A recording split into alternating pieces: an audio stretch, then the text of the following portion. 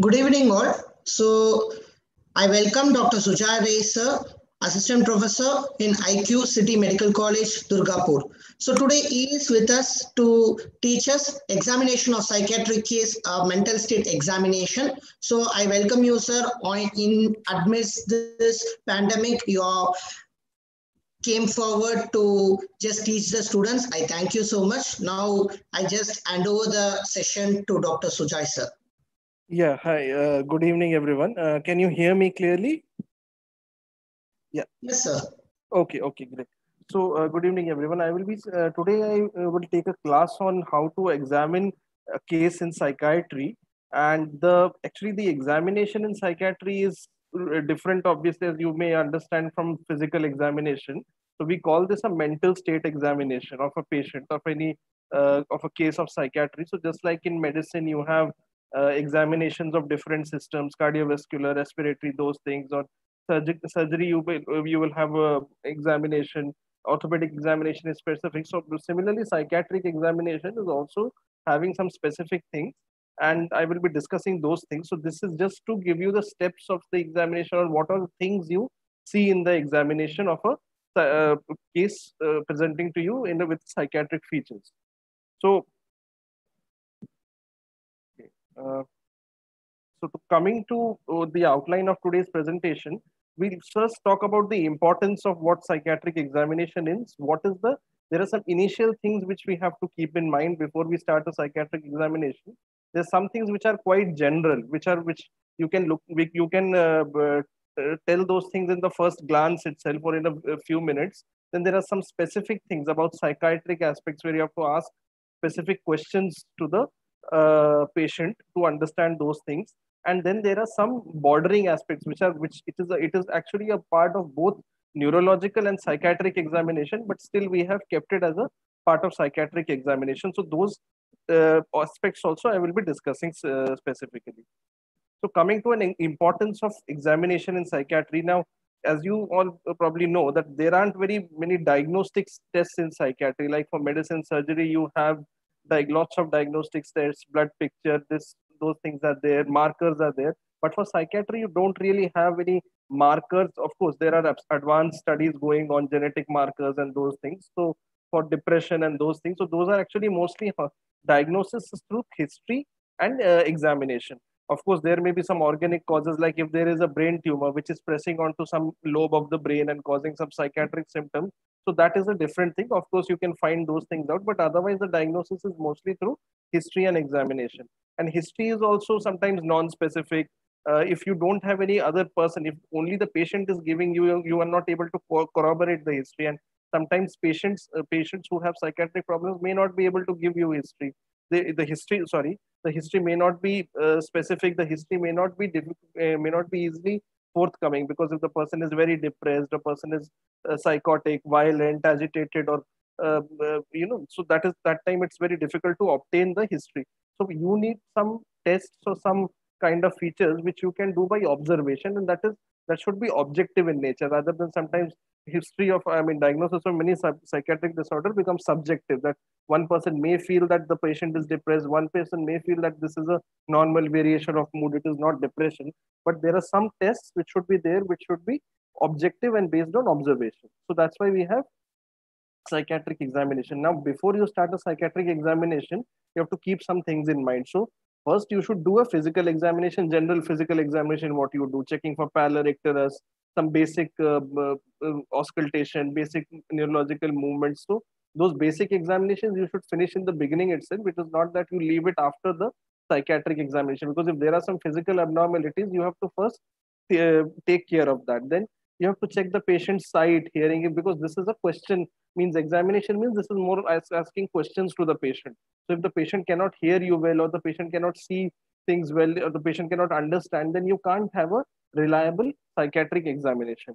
And cooperativeness, patient should be cooperative. Patient is acutely agitated, or the patient is so depressed that there's nothing, it's just looking down and there's no words coming from his mouth, then it's difficult to do a psychiatric examination. Then for an agitated patient, first you have to calm him down by giving a sedative or things like that. So that is why you should keep these things in mind before you start the psychiatric examination.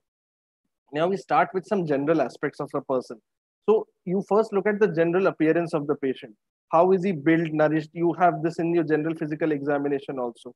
So simple things like in case of, for example, depression, if the person is depressed and the person, what happens, there is low mood, then the person doesn't eat well, the person doesn't take care of himself. So you will find that the person is unkempt, hairs are not proper, the person is looking thin, shabbily dressed. So these are some basic things which you can find in the general appearance. Similarly, if the person has had a psychosis episode and has been violent, you may see some injuries over there. You may see some stigma of alcoholic liver disease in your general appearance itself. So this is something which you can do. As I said, when you do the physical examination, you can actually merge this general appearance part with the physical examination itself. Then coming to RAPO. RAPO, what does it mean? It's actually a basic English word. It means that what is the harmony now between the patient and the examiner. So whether the patient and the examiner is able to establish a rapport, are you able to get a, means that is something which you will understand in the beginning. Is the patient willing to have contact, willing to speak with you, or the patient is very suspicious, or is openly refusing, openly angry with you? So you can understand that if you feel that, if you find that rapport is difficult to establish, that harmony is difficult to establish, it could mean, just for example, it could mean that if the for example, if a person is psychotic and is suspicious, psychosis, one of the symptoms I will discuss later is delusion. So if the person is deluded, that is, he has some fixed belief that somebody is trying to harm him, or he suspects the examiner, so you will have a difficulty in establishing a rapport with such a person. You will also have a difficulty again in establishing a rapport with person who's severely depressed, very suicidal, those kinds of things. So whereas certain other people who are not psychotic, who are not depressed, maybe they are anxious, but at least in anxiety, the person will actually establish a rapport with you, and he'll actually be happy to share his anxieties because he wants to get rid of them. So that rapport, whether that harmony is easy to establish or difficult to establish, it can give you a clue what kind of disease you are dealing with. Then coming to eye contact again. So now if the person is suspicious, then the person will not maintain eye contact with you. You will be looking here and there, or he will keep his eyes downcast, as you can see. Especially in depression, the person will have, the patient will always have a permanently downcasted eyes, looking down, looking depressed. You can actually make out that the expression of the faces, some faces can give you a clue that this person is sad and the person is depressed. Then there is something called as abnormal movements, like for example tics. Now tics, what kind of movements are tics? Like here you can see this picture. This child, I mean, this is not a live, I could not put a video, but this child is jerking his head towards the right side. So this sudden jerking movements, which we call as twitch, suddenly there will be some contraction of one muscle or a group of muscle, sudden jerky movements will be there. Those movements are called as tics. So those movements, again, that is a borderline between neurology and psychiatry. But there are certain disorders. I will tell about one of them later on when we get to the end of this. So that those kinds of disorders, which are actually both, which are actually of neurological origin, but can have psychiatric features also. So those disorders can be made out by observing the patient. Similarly, if instead of tics, if you are seeing some tremors, if you are seeing shaking of the hand, then tremors can be a feature of alcohol withdrawal. Tremors can be a feature of extreme anxiety. So those kinds of abnormal movements you can just see at the patient, or at the most you can ask the person to hold out the hands or something like that, and hold out the hands or make the any particular movement you can ask the person to do, which will make the those abnormal movements will become very prominent and they'll be easily visible. So this is also something you can find on the general appearance. Then coming to the motor behavior of the person, means the motor, what is the person doing? Is he sitting calmly?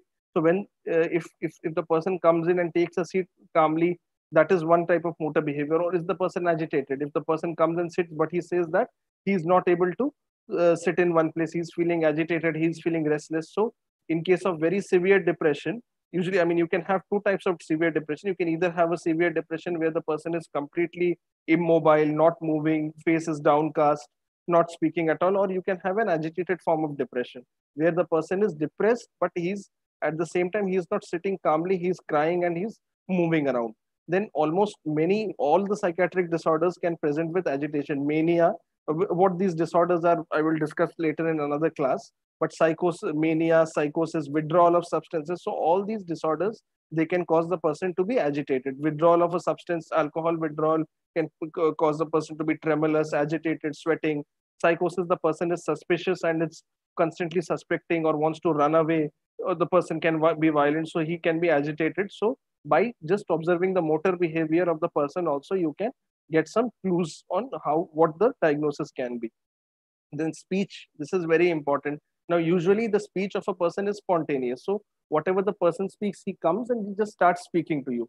Whereas in case of depression, again, if we see depression, the spontaneity of the speech will be reduced. Or in case of psychosis, the person will be suspicious and he'll not be engaging in any kind of speech or engaging in any kind of conversation with the doctor. So the rate of the speech will be in psychosis, in depression, in certain conditions like that, the speech will not be spontaneous. You will have to try to speak to the patient. Then coming to the rate means how many words the person is, how fast is the person speaking? Is he speaking very fast or is he speaking very slow? In certain disorders like mania. So mania is an abnormal elevation of the mood. The person is abnormally happy, abnormally cheerful, talking too much. So there the rate of the speech will be increased. Similarly, in depression, the rate of the speech will be decreased. As I said, speech may not even be spontaneous. Then volume means how loud is the volume. Again, if the person is severely agitated or the person is in a state of very high mania where the person is abnormally happy, then the volume will be loud. Then coming to output, how many words, like you can specifically say how many words per minute is the person speaking, how rapidly is this person speaking. So that output will be increased in conditions like mania. If the person is abnormally happy, then the number of words the person speaks as well as the speed, the rate at which the person speaks, that will be very high.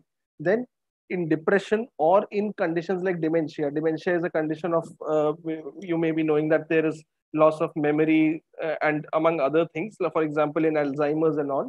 So in those kinds of situations, the words will be reduced. If the person is depressed, the word, he'll speak less words. Or if the person is in a state of dementia or memory difficulties are there, then he will be speaking less because he'll not be able to find any words what to speak because he's forgetting those words because there's a memory loss. So that is output of a speech can be one of the features. Then coherence means clarity of the, how clear is the speech? Is the speech muddled? The words are mixing up together or you cannot understand the word. And also relevance. So whether the person is relevantly applying, means what is the person is saying, does it make sense? Is it applicable to the question you have asked, or is it applicable to the current situation, or he is just talking things which don't make sense? So for example, in substance withdrawal, there is a condition which is called as delirium, but just to remember that in very severe substance withdrawal, the person's speech will be abnormal. The person will not be replying relevantly. If you ask him a certain question, he'll not be able to reply relevantly, and the coherence, the clarity of the voice will also be disturbed. So that could be another kind of clue. But anyhow, you should record speech under these particular headings, and then depending on what type of speech you are finding, you can think of a clue that what this disorder or what is it that you are dealing with when you see that particular patient. Then we come to some specific aspects, such as psychiatric aspects. Now there is something called as affect and there's something called as mood. Now first, I will start with mood. What does mood mean? Mood simply means that what is the patient's emotional state. You have to ask this question, you have to ask the patient. You cannot look at the patient and find out his emotional state or state of his mind. You have to ask the patient, what is your mood, or how are you? I mean, don't say you the word mood, just say that how are you feeling? How are you feeling? And then the patient will tell you, I am feeling happy, sad, angry, whatever. So that thing which the patient tells you, that's why this is in a different color. This is called as mood. So mood is something which is reported.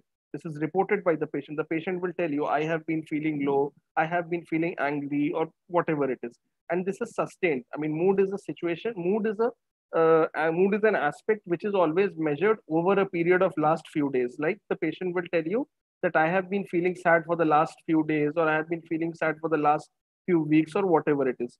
Now, affect is, what is the meaning of the word affect? Affect means, what do you observe? Now, if you look at this picture, you can see that there is this lady who's probably depressed from the way he looks like, because she has downcast eyes. You can look how the general appearance is. So with those features, you can make out, I mean, you can assume that the lady is depressed, but this is your interpretation. So you are saying that the affect of this lady or the affect of this patient is sad or it is depressed. Based on what? Based on the observation of the face. So that is why affect is a feature which is examined by you. It's not reported by the patient. The patient is not saying that, look, my face is like this, so I am sad. This is something you are doing. This is your observation, and it is at that point of time. So this is a cross-sectional phenomena. What, how the patient has been feeling for the last 4 days or last 4 months, that the patient has to report. That is his mood. But what you are seeing at that point of time is the affect of the patient, which you are seeing when the patient has walked into your clinic. So that is a cross-sectional phenomena. That is a at that time phenomena, and this is examined by you, not reported by the patient. So that is the difference between affect and mood. So again, mood is reported by the patient, and affect is recorded or observed by you. Generally, in a psychiatric examination, we just record the effect, because mood becomes, actually, to be honest, mood becomes a part of history, because that is a history of, when you're taking history, you are asking the patient how you have been feeling for the last few days or few months. So that is what is mood, and whereas what we record in psychiatric examination is affect. So that is affect. Now again, if we look at affect in detail, what are the things?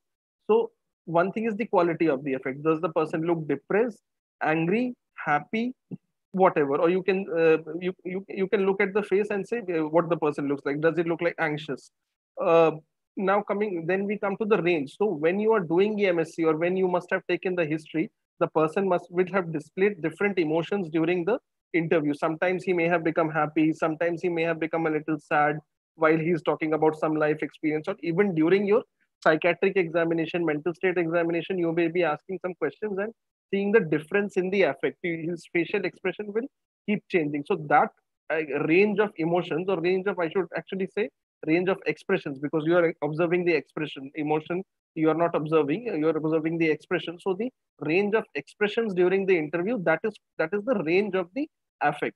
Now if you look at some psychotic disorders, the range is reduced. So in psychotic disorders, the range will be reduced. The person will not be able to express happiness or sadness all the time. It will be just anxiety, just fearfulness all the time. Then in certain disorders, depression, there the range is restricted to one end, always sad. There is no happiness at all. So in those situations, the range of the affect gets uh, changed, or rather, the range of the affects becomes reduced or restricted to one particular end. So that is called as the range. Then coming to congruence. Now, just now I told you that mood is something which is reported by the patient, and whereas affect is something which you see by your observation. Now, sometimes it may happen in certain psychiatric disorder that the patient says that he is happy or she is happy, but clearly you can see on the affect that the person looks sad, or the other way around may also happen. Okay, just give me a second. I think this is stuck.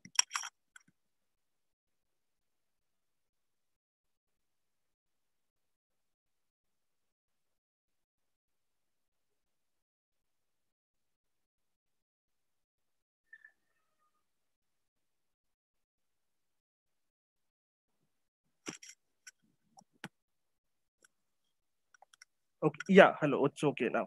Yeah. Um, so as I said, mood is something which is reported by the patient, whereas affect is something which is recorded or observed by you. So sometimes it may happen that the patient says that I am very happy, but clearly the patient looks sad. Or sometimes the patient actually says that I am very sad, and when you look at the affect, you can see that the patient is actually laughing. So these kinds of problems happen. When these kinds of problems happen, that means there is a problem with the congruence of the affect. And this happens usually in psychotic disorders, that the person reports something else or the person looks something else. So that you have to find out by you will have asked in the history about the mood, and then you have to see the affect of the person, and then you have to find out whether they both are congruent or both are similar or not. So that can be disturbed in psychotic disorders. Then the next thing is about reactivity. Also, there is a word called lability. So reactivity basically means how quickly these changes happen. So how quickly these changes happen is called as the reactivity.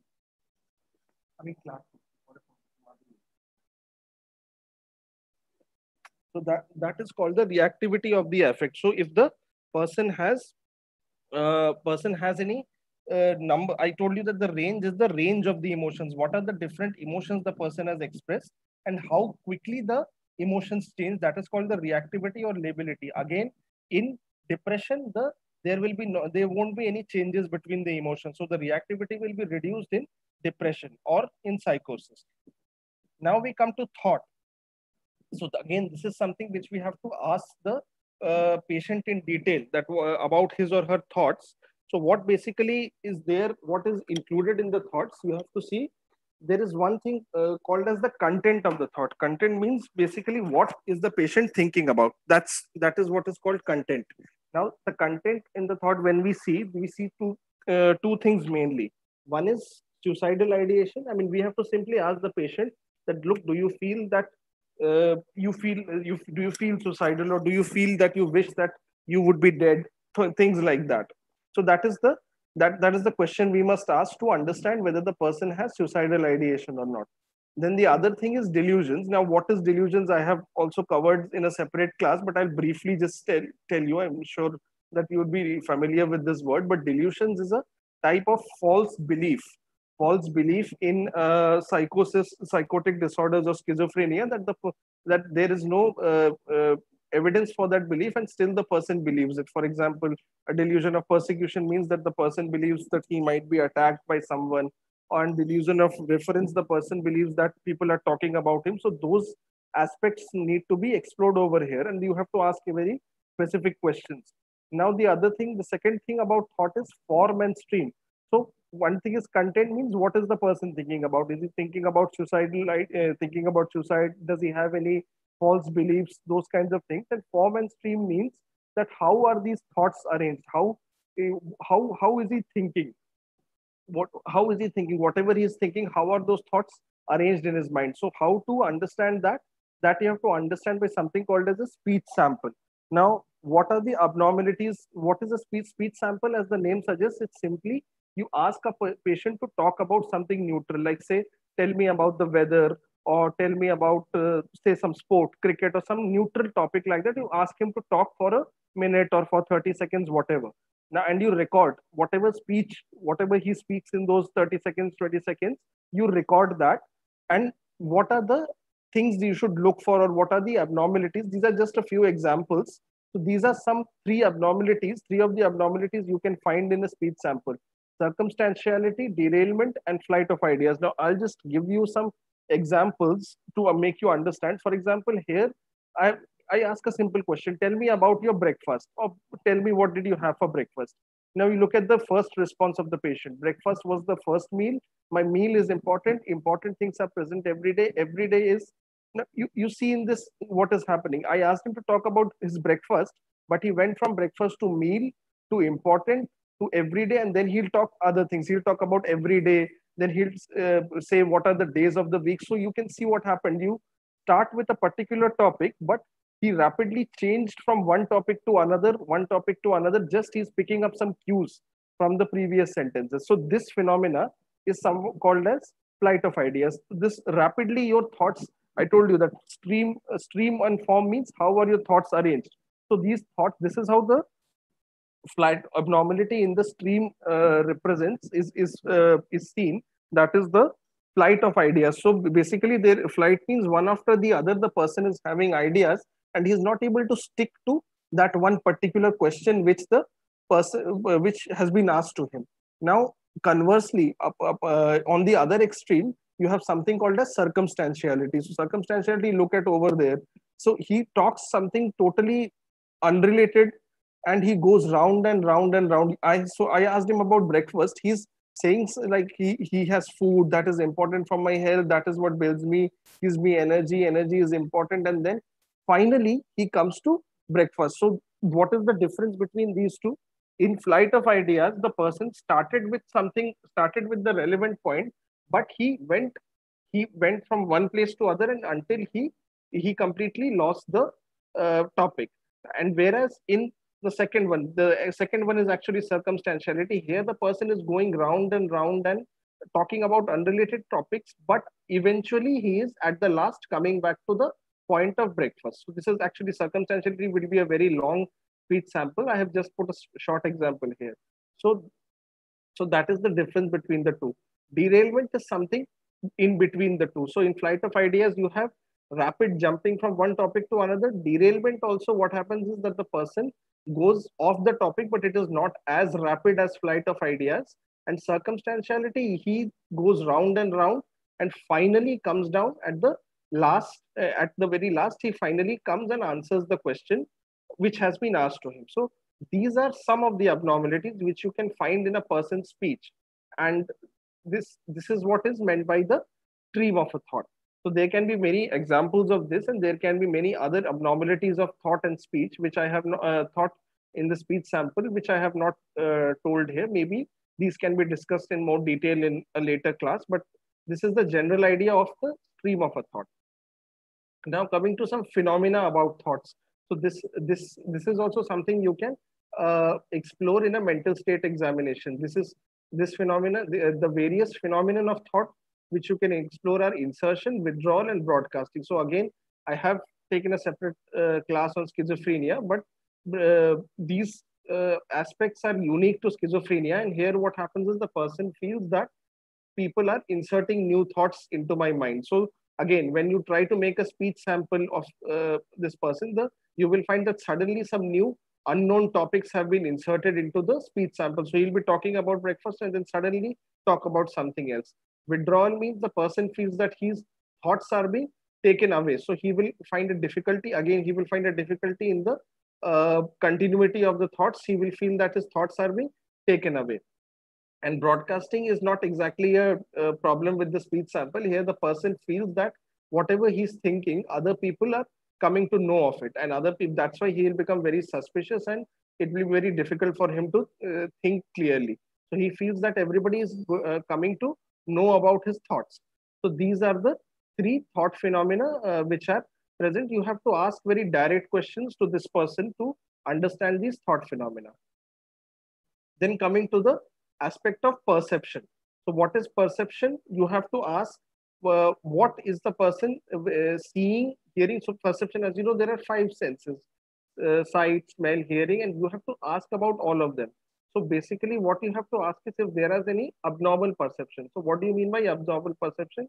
For example, if there's anything which the person is perceiving without any stimulus, there is no stimulus, but the person is still able to perceive it. Maybe he is able to hear a voice which is not there. He can see something which is not there, or he can feel something, or we can smell something, taste something. So those aspects are called as hallucinations. Hallucinations are a detailed topic to be discussed, and I have discussed them again in another class. But here again, simply to give a overview, that hallucination is anything which there is no stimulus, but the person keeps perceiving those things. So you have to simply ask the person whether or not he's having any experiences which in which he is having a voice, hearing a voice, or seeing a thing which does not exist. So this is again also a direct question. And anyway, on general appearance or an observation of the patient, you can make out, because the person who's hallucinating, for example, he is having auditory hallucination and listening to voices, so he will be responding to those voices and talking, and it will appear as if he's talking to himself. So you can judge, I mean, you can make out whether the person is hallucinating even on general observation. Then the other thing is illusions and distortions. So if suppose there is a stimulus present, but it is perceived in a wrong way. So that is called as an illusion or distortion. Now to understand what is illusion and distortion, you just see this. For example, if you see the upper figure, you can see there's a coil of a rope. But sometimes it may appear that the person is having what the person might see is, it appears like a snake. So that is called an illusion. So this is a real perception. The rope is there. I mean, there's a real stimulus, but it is misinterpreted. So this is a misinterpretation of stimulus, wrong perception of a stimulus, which is perceived as a snake. Or it could be a distortion. So distortion means that the size could be distorted, shape could be distorted. And here for example, you can see that this table is appearing smaller over here. So that's a distortion. Again, these phenomena, these illusion and distortion, these phenomena may have an organic basis, not very much in psychiatry, but then if there are very intense emotional states, if the person is very anxious, very suspicious, so then in that case, he or she might misinterpret stimulus like this, and then illusions may be there. Okay. Now, so these were the psychiatric phenomena which we discussed. Now we come to some phenomena which are both neurological and psychiatric, which I was telling you earlier, but we have still kept it as a part of the mental state examination. So the first phenomena is orientation. So orientation means time, place, and person. So what simply it means is the person know where he is, who he is, and what is the time or what date it is. So you have to simply ask him directed questions. Whether is this for example, for time, you have to ask what is the day, date, time, as in what is the approximate time that time, or if you cannot ask him the exact time, at least you ask him what is the whether it is day or night. You can ask him the year, month. So those things you can ask when you are checking orientation to time. It may be of different grades. I mean, the paper person may not be able to tell you the day and date, but they may be able to tell you the month and year or something like that. So it's not an all and none thing. The person may have some orientation, or no, he may be totally disoriented and may not know anything at all. Then coming to the place, again, you have to ask in different stages. You have to ask whether the person knows where he is in the sense that does he know which building is it, which floor of the building is it, what is that city, state, country. So those things you have to check in the orientation to place. And orientation to person, you must ask him about himself. Does he know who he is, so his name and some personal details, and about somebody else. If somebody is standing next to him and is his family member, you can ask that who is that particular person, is he able to identify him as his family member or not. So that is another thing you have to check in orientation. Again, these things are disrupted in substance withdrawal. For example, in alcohol withdrawal, one of the characteristic features in a severe alcohol withdrawal is that the person loses orientation to time, place, and person. And disorientation to time, or losing orientation to time, is the commonest among all the other disorientations. So disorientation to time is something which is most commonly seen. Then coming to memory. So memory, again, these, as I said, that these things are bordering between neurology and psychiatry. So memory is stored in the memory is a function of the temporal lobe. There is actually, if you look at temporal lobe function tests separately in neurology or medicine, then they will include some tests about the memory as well. So how do you check the memory? You tell the patient three unrelated words. Unrelated words means you tell the patient any three words which are not related to each other, like say apple, ball, and table. So you don't tell him words like pen, pencil, chalk, those type of things. You have to tell him three words which are unrelated, and then ask him to repeat that. So you have to first tell him that you are going to tell him three words, and then ask him to repeat it back to you. So you just say that apple, ball, table, and then he says apple, ball, table back to you. So you ask him to repeat these three words. That checks the immediate memory. Then you can then the next thing you do is you tell him to remember these three words, and after some time, after a few minutes, you can again ask him to recall and repeat those three words again. So that checks your recent memory. So immediate memory is basically talking about memory from seconds to minutes, and actually in a matter of seconds. And recent memory is something which checks some memory in a matter of minutes to hours or to days. So to check the recent memory, you can ask him to either recall the three words which were told earlier, or you can ask him to recall some events that happened in the past few hours or past few days, like what did he have for breakfast, or where was he one day before. So those kinds of things can be asked to check the recent memory. Again, in alcohol intoxication, the recent memory may get impaired. The recent memory, there is something called as Korsakoff's syndrome, although it is called as Korsakoff psychosis, but there is no psychotic feature in it. The feature is that the person loses the recent memory, and then the person will actually invent some false memories and try to fill those gaps. So that can happen in alcohol intoxication. And as I was saying earlier, dementia, where there is a memory loss. So dementia, usually the person will end up losing recent memory. He'll forget what he was doing yesterday. He'll forget what he was doing in a couple of hours. Then the other type of memory is remote memory. So this checks the long-term memory, like what is there in years. So about the person's childhood, about the person's first job, or whatever, when the person got married. So things which are happened a lot back in the person's memory, in the person's life. So that checks a remote memory. Like for example, if you want to see, if you see dementia and other, I mean, any type of dementia, but specifically Alzheimer's, if you see, so recent memory is disturbed, but surprisingly, these patients retain the remote memory. So that is an example of a disorder where the remote memory is retained, but the recent memory is disturbed. So this is how you can check the memory. Then coming to intelligence. Now again, intelligence. When you check a person's intelligence, there are separate sections for that. You can check the person's general fund of information. General fund means simply it means general knowledge. So whatever the person's expected standards, I mean, whatever his background is, where he comes from, according to that, you have to frame the question. You can ask questions of general knowledge like the capital of a country, capital of the city, capital of a state, then the name of the current prime minister. Those kinds of things you can ask for a general fund of information. So this is also something similar to memory, but still it's a little bit different because it's different from as per the person's standard. And then you can ask the general fund. Then the other thing in intelligence is something called as comprehension. So you have to simply ask a question and ask for a patient's answer. I mean, you have to, for example, you can ask a very simple question which may have a yes or no answer. Like you can ask that is this place a hospital, and then he'll say, if you're doing the interview in a hospital, then he'll say yes. But again, those kinds of simple questions will check for orientation rather than comprehension. So you can ask a person a question like, for example, you can ask him a question like, suppose if you are in the rain, if you are going outside, you're walking outside, and then there is a suddenly it starts to rain, what are you going to do? So the logical answer to give would be that I will be seeking shelter, or I will be covering myself up with my umbrella if I have one.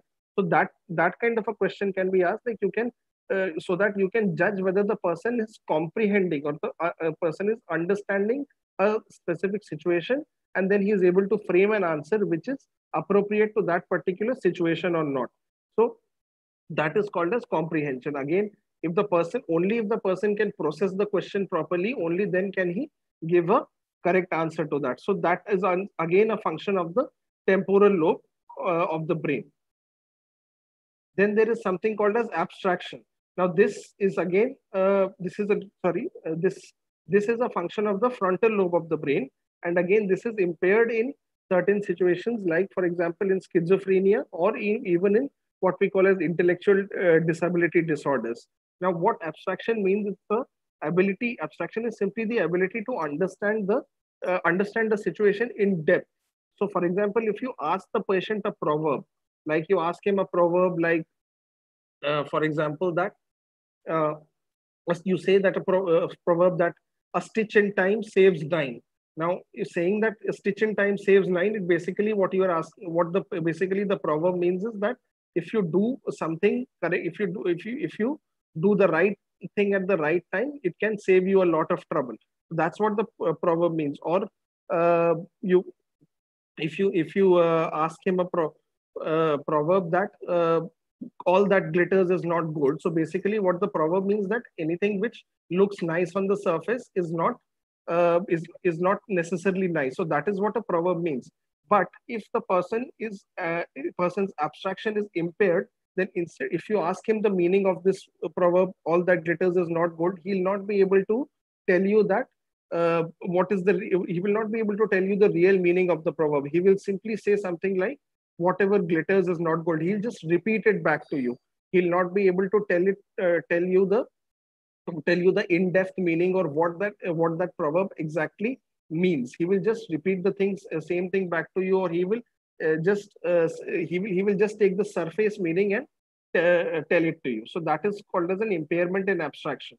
Then coming to something called as similarity. So now suppose you ask how you do this test is you ask the patient, like for example, you take two objects and you ask the similarity between them, apple and orange. Now ordinarily, what would a person say to this? The person would say that the similarity between apple and orange is that both of them are fruits.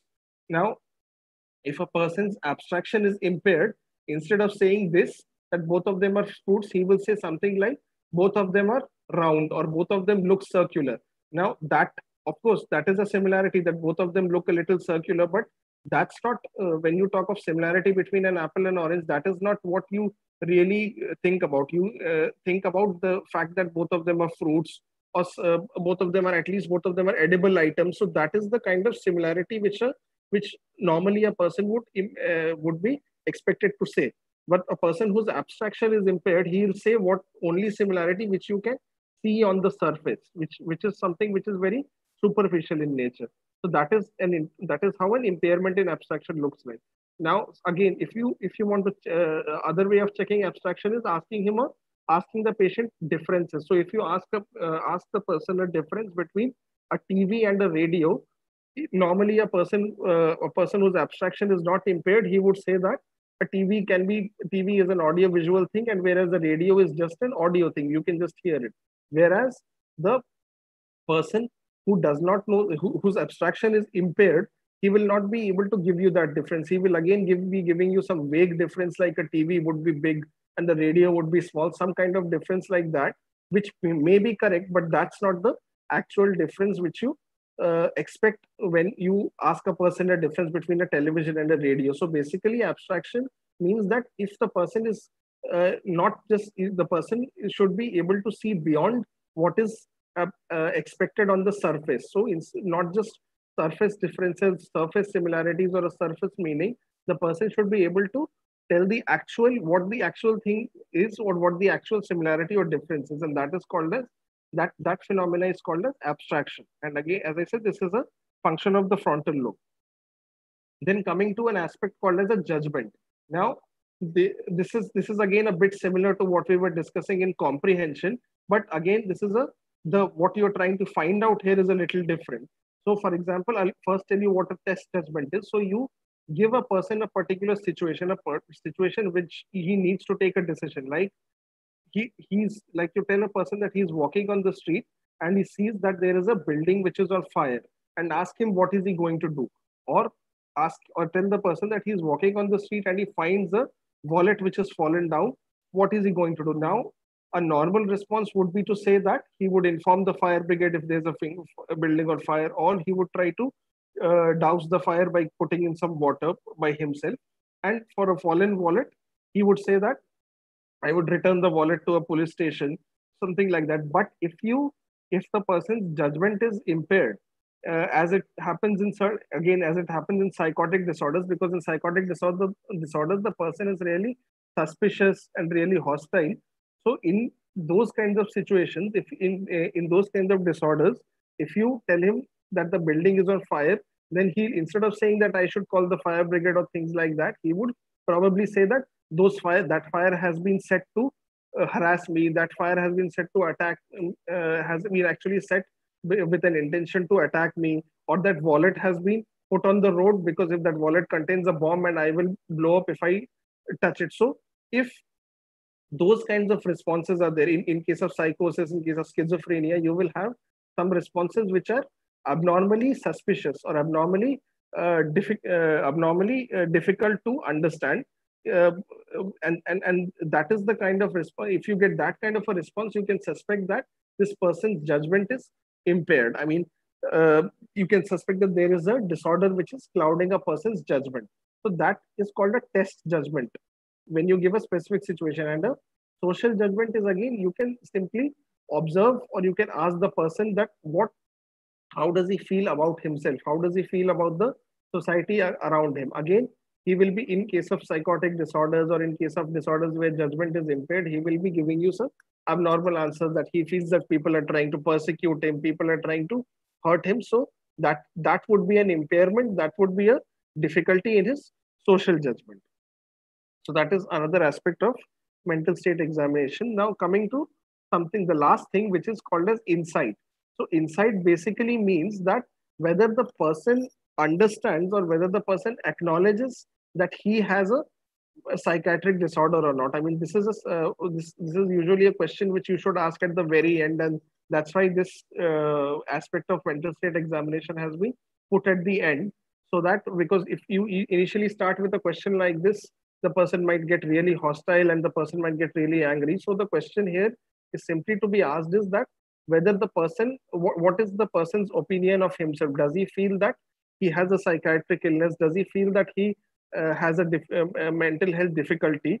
So there are different answers. Not everybody will say the same thing. There may be some people who may say that they do not have any mental health difficulty at all. And then there may be some people who may say that, yes, I do have a mental health difficulty and that's why I have come here. But that those are the extremes. So there could be different grades. I mean, those are the two extremes, but within them also there can be different factors, different stages. Now, the stages of insight or the grade of insight, like for example, it is graded from 1. So it is graded from 1 to 6. So for example, stage 1 is something called as total denial. The person does not, the person completely denies it, that he has any problem. The person denies that he has any problem at all. And this is usually with people who've been forcibly brought in, who are quite violent or who have been forcibly brought in by their relatives. Grade 2 is the person who is unsure. The person, for example, if a person is psychotic and he's hearing some hallucinations, he's hearing some voices, and then the person may say that I'm not sure whether these voices are my imagination or whether these voices are actually coming from outside. So that kind of a thing might be there. Now, grade 3 is when the person understands that there is something wrong, but he attributes it to external factors. For example, in psychosis, again, in schizophrenia, the person may say that the voices I'm hearing are actually from an outer source, or somebody is trying to hurt me. That is why I am hearing those kinds of voices. So basically, the person attributes the thing to external factors. Then grade 4 means that the person attributes it to internal factors. For example, the person, and this is where this is a major change from grade 3 to grade 4, because here the person starts to say that perhaps there is something wrong in my mind. I have a mental illness. There is some kind of issues. There are some kind of problems with my brain. That is why I am having this low mood. That is why I'm hearing these voices. So the person basically attributes it to internal factors. Then the fifth grade of insight is what we call as acceptance. That the person accepts that this is an illness. This is not just something is wrong. I definitely have some kind of illness, and that is called as acceptance. And this is also called as intellectual insight. So the person accepts that he has an illness. Again, even here also the person may accept that he has an illness, but he may not be willing to take medication, or he may not be willing to change it. He may say that the illness, I do have an illness, but it will go away by itself. So in the next grade, that is the best kind of insight or emotional insight, there the person, and this is usually the kind of patients who will actually walk in to your clinic and ask you for help, that, look, I know that I have been sad for the last few days, but this is abnormal. Maybe this is a type of a mental illness I am hearing, a mental illness that I am having. So please, I am ready to take medications. And that is the best grade of insight which is possible. So basically, you have to check how far the person is there as regards insight is concerned. So if you have a person with good insight, it means that the psychiatric disorder has not yet become that severe, and this person can be easily treated. And the worse the insight gets, it means that the psychiatric disorder is getting worse, and it would be difficult to convince the person, or difficult to administer medications to this person. So that is the validity of checking insight. So these are the aspects. So we have finished all the aspects of the mental state examination.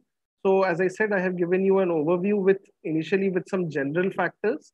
Then I have talked about some specific psychiatric factors like thought, perception, affect, and then I have given you some idea about the neurological aspects, some aspects which are both neurological and psychiatric. For example, memory, orientation, abstraction, judgment, which are actually neurological, which are governed by specific lobes of the brain, but they have specific psychiatric manifestations. And finally, this insight is a last thing which you should do to understand how severe the condition of the person is, and whether it would be whether the person will accept medicines or not, or what other ways can be done to treat the person. So what I would recommend is that you could read about these things. This is another type of examination called as the mini mental state examination. This is very specific for dementia and memory, and it contains, like I told you, there are some aspects of frontal lobe and temporal lobe. So this also contains some aspects of parietal lobe, and this is much easier to do. This is a shorter aspect because it does not contain things like speech sample and all. This is focused on memory. And you should also read about the various functions of the lobes. For example, you saw temporal lobe is associated with memory, frontal lobe is associated with abstraction. Actually, frontal lobe is also associated with judgment and certain other disorders which may have a neurological basis but have psychiatric manifestations. And you could also read about movement disorders, which I was discussing about. I discussed about tics.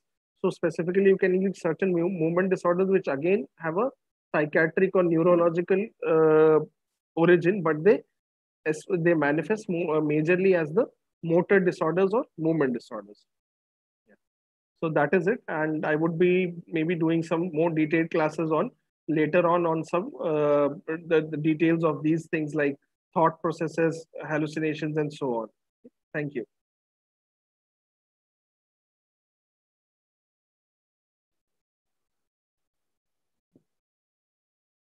Hello.